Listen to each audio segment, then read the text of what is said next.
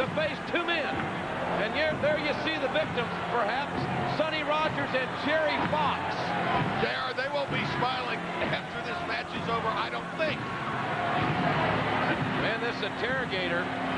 What about this guy, the Commandant? Looks like a bad hombre. 7 feet tall, 320 pounds.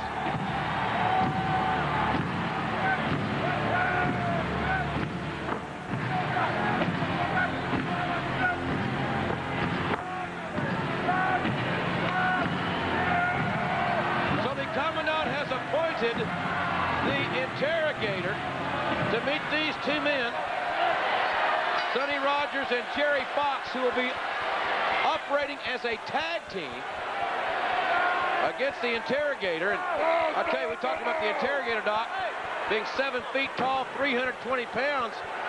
This recon is about 6'7", and Sniper got to be 6'6". And that is Sonny Rogers, the athlete in these striped tights. We want to document that because I got a feeling, Doc, this one's not going to last long. I don't think it will, JR. I feel that they're going about this the wrong way. Rogers and Fox, they're going for the upper body. They need to take the legs out, much like Shawn Michaels did to The Undertaker.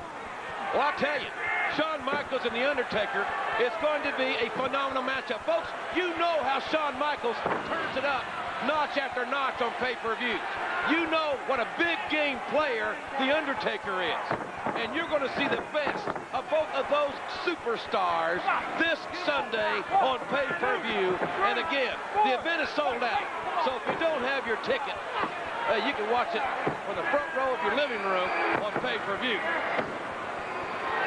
JR, both Shawn Michaels and The Undertaker have been World Wrestling Federation champion.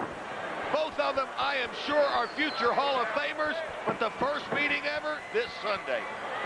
The interrogator now almost toying with Sonny Rogers and Jerry Fox, who at a combined weight of about 430 pounds have been totally mismatched. I think this interrogator could beat 4 men of this caliber. Well, I'll tell you, JR, looking at the interrogator, the large size that he is reminds me what you said earlier. Shawn Michaels is a giant killer, and he rises to the occasion at pay-per-views. Shawn Michaels defeated Diesel. Shawn Michaels defeated Psycho Sid, and The Undertaker has to think about that as well. Well, that's a very good point, Doc, but let's not confuse the issue here. Diesel or Psycho Sid are not in the category of a Undertaker. They're not on his level, and they never will be. And speaking of never will be's, the interrogator has dominated 2 men with ease.